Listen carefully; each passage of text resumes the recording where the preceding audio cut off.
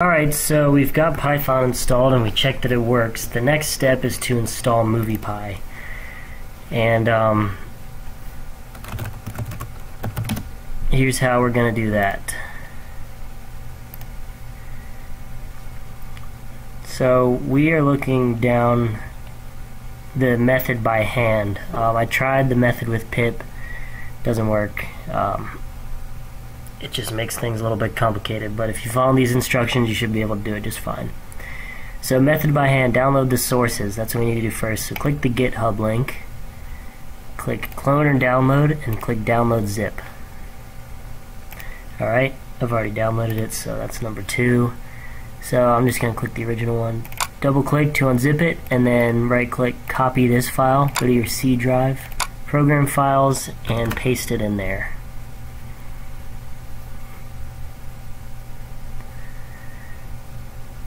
Alright, so the next thing you want to do, as it says here, I'll just save you the reading, read that if you want, but basically you have to download ImageMagick. You don't have to, but I recommend it. It just helps you be able to create text slides.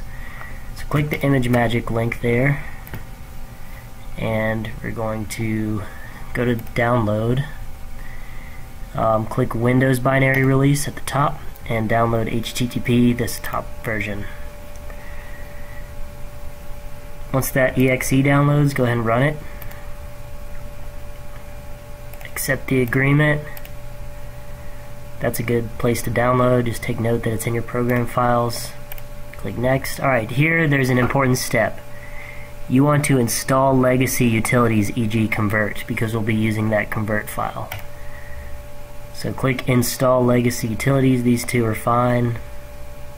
If you don't want a desktop icon, you don't need it. Click next, click install, and there that goes. So while that's going, I'm going to show you one extra step. So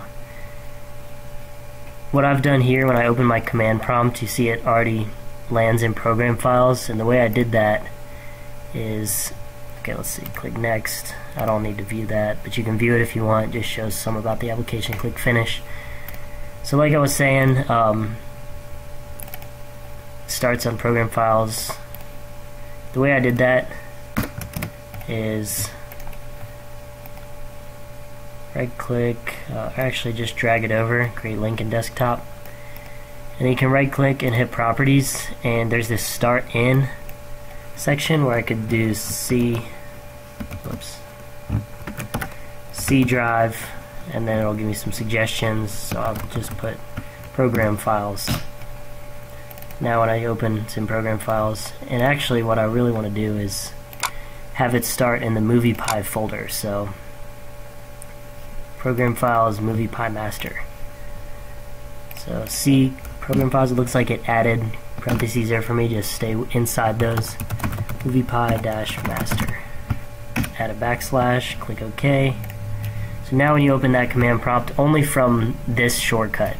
You'll notice if you open it from the desktop, it brings you to user/user. So you want to use it.